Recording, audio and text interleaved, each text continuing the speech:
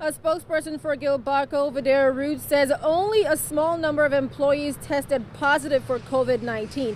But several workers say more than a dozen workers have tested positive, and they fear it will only grow. I mean, who wants a relative to go through that when it can be prevented? Concern for a family member and friends who work at the Gilbarco Root facility in Greensboro. He and several workers say coronavirus is running amok inside. It's to the point where it's a lot of people are not. It's not a safe environment.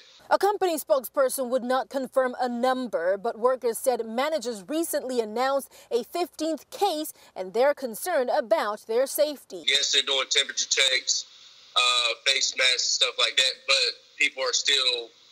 cases are still coming about at the company.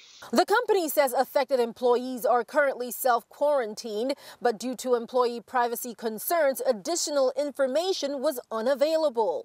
Nobody wants anybody to be sick when it could be prevented, and the company could do more for the employees to make, the environment safer.